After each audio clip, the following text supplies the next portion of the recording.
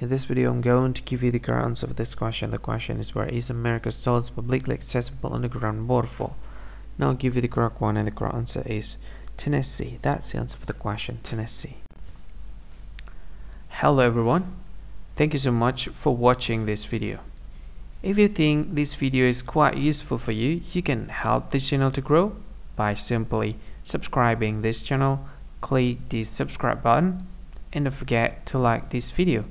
And if you want to share this video, maybe this video is very useful for you, and you want to share with your friend, you can click the share button and you can share to your friends by using many social media available like Facebook, Twitter, and many others. And if you want to add this video to a playlist, you can click this one, and there are more options you can do by clicking this button.